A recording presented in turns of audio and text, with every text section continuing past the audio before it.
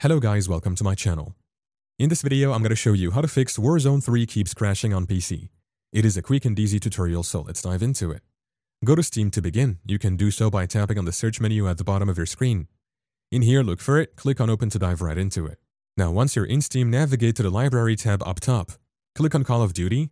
I will use this game instead. Right-click it and select Properties. From there, go to the Installed Files tab on the left and click Verify Integrity of Game Files. This will initiate a deep scan of your Call of Duty installation to ensure all files are there, with no files corrupted or missing. Let the verification reach 100% and then go ahead and close this window. Now let's tweak a few Windows settings to provide stability. Now press on Windows +I to open settings. Before diving into optimizations, it's a good idea to ensure you're current on Windows updates. Navigate to the Windows Update section on the left and click Check for Updates. Running an outdated version of Windows can be notorious for causing compatibility issues, leading to those frustrating game crashes. So make sure you're on the latest update before we move forward. Next, go to the Gaming tab on the left-hand pane, click on Game Bar and consider turning off the Xbox Game Bar.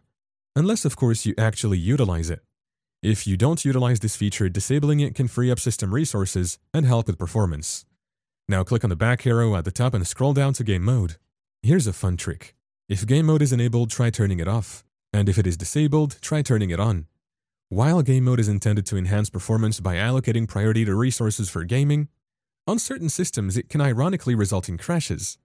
Try toggling this setting to what is functional for your rig. Having made these adjustments, you should be done successfully.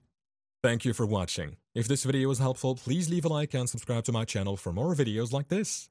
And click on that notification bell to never miss an update.